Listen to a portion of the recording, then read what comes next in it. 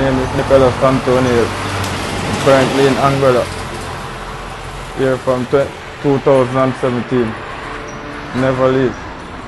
I've seen some video going around on the media that I was in Jamaica in some kind of crime, some kind of shooting. I wasn't. My name is Karen Kenil Hills. I'm from Jamaica, Kingston, Clarendon. I've been in Angola from 2017. I've seen some video going around on the internet saying that we guys are involved in killing or we are dead, something like that. And I'm asking the press to please take it down. My name is Clive Hills. I was born December 17, 1991.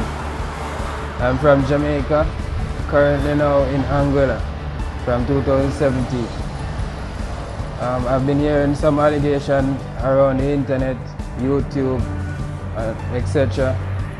saying that we're killing people and all sorts of allegations. Please, I'm begging you, take it down for us, please.